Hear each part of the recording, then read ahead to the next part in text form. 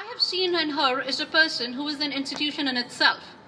I've seen someone ride the wave of change so effortlessly that it makes a person think that, handling change is the easiest thing in the world.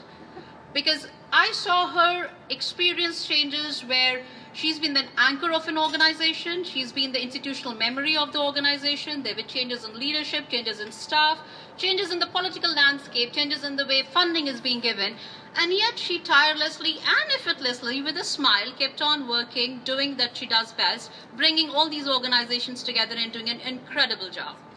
So I asked her a question because I like to think I'm a very good leadership coach and a change management specialist, but I have faltered at plenty of times and not been able to rise to the occasion as I would like to.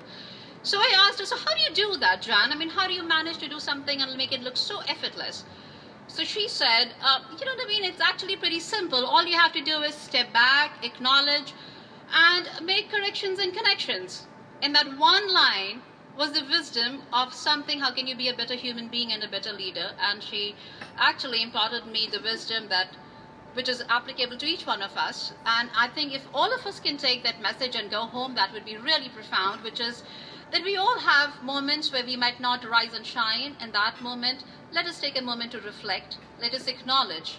Let us forgive ourselves. Let us have more compassion. Let us embrace our mistakes and learn from it, make those corrections, and make those connections, which we're all doing here, and move on together. So I really would like to invite all of you to please stand and give a standing ovation to this woman who deserves it so much. Janice French here. Come on, she deserves it more than anyone else.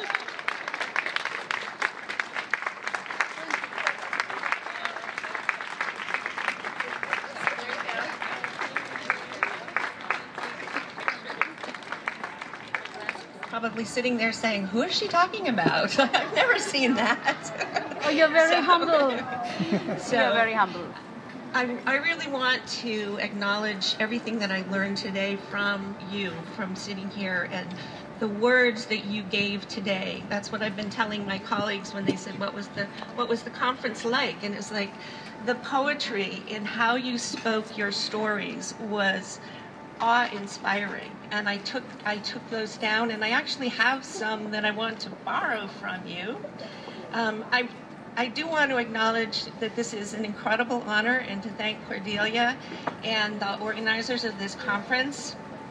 Cordelia told me I had 1 to 2 minutes, but the email said I had 5, so I do have a few people to thank in addition, but one of the things was, how did I come to this work? And I told Naveen last night that midwifery is a career and it is a profession, but it's really a calling. And I've heard that from many of you today as well, when I was called to midwifery. And I have not been a practicing nurse midwife for a long time now. I've been a social midwife, thanks to a new term coined by Indra today. So we have been working on changing the healthcare system from within, trying to get providers to do the best practices that we know work, and to use the human connections that we all need and have. That's one of our areas of focus. And then, as Naveen mentioned, really working with community so that when moms, after they have the baby, oh, Jerry tells me 1 minute, after they have the baby, they have support in their community to help nurture and raise that baby. This work has not been done alone. It's done by an incredible team and an incredible, amazing group of mentors that I have met across my life, including the wonderful Loretta Jones, who would have loved this conference today, as she started Healthy African Americans in 1992, as listening to why African American women were having preterm births. She took their stories and moved forward with that. And I also want to acknowledge the wonderful LA Best Babies Network staff, who are amazing and do work tirelessly with smiles and a spring in their step for anything that we ask them to do.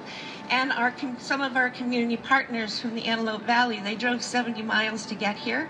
Not quite as far as many of you came from New Mexico and New York and Oklahoma, but thank you.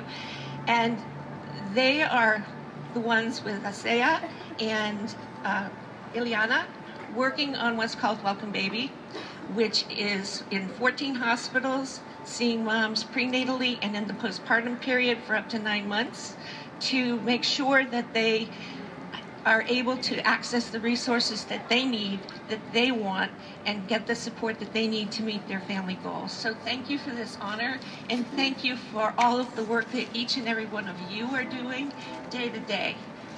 And I'm so inspired by having met you and learned from you today.